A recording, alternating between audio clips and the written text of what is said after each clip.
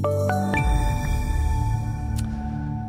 afternoon, this is Todd Colvin coming to you from the floor of the CME Group. We are talking equities and equity prices. Not a whole lot of fanfare in equities today, something we haven't seen in a while.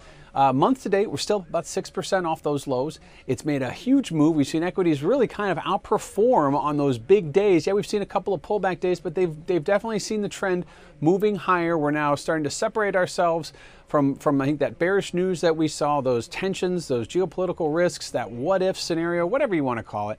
And I think that the equity market is now looking to ascend back to those levels we were trading at, call it end of 2017 maybe, before we started to see things come apart a little bit. So technically we're starting to see things move away. The big move we've seen in April obviously has had a lot of fundamental help, but I think ultimately the market right now is favorably towards more higher prices, more bullish trend until it doesn't. And volatility is probably telling you the same thing.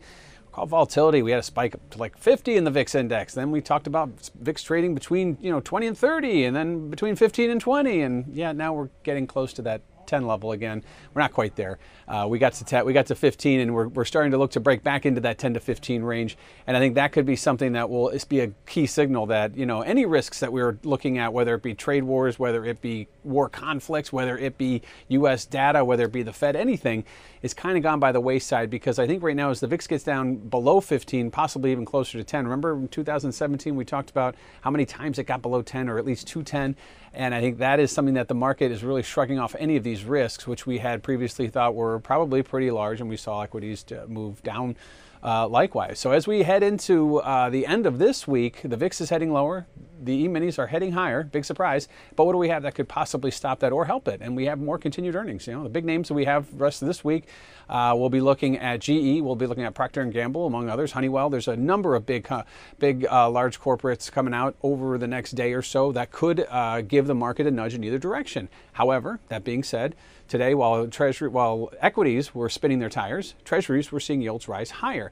That is something we haven't seen in tandem in quite a while. So we're looking at a mixed dollar. We're looking at higher gold, higher oil, higher treasury yields, and kind of slow stocks, which is odd because stocks have really been leading the charge amongst all those categories really over the last 6 to 8 months. So right now, interesting to see equities not being non-reactive. It is earnings season, and likewise we have a lot of Fed speakers. We have still a lot of earnings to come, and I think that the momentum that stocks have seen since the lows were put in early April is going to continue here. It's going to take more than one or two bad numbers or bad earnings reports to really turn this around. Likewise, I think that as far as Fed policy goes, we're not going to really be focusing on that too much. We have a meeting coming up in May, but the big meeting's in June. So right now, equities, I think, are focused all on equities, and they're focused all on data, and they're expecting GDP to come in at north of 2% for the first quarter. And if that happens, I think that that'll continue this bullish momentum. So right now, as we head into the last part of the week, we do have some key earnings coming out, but let's keep an eye on those upper level bands that we've been talking about in E-minis, heading bullish into the weekend. This is Todd Colvin coming to you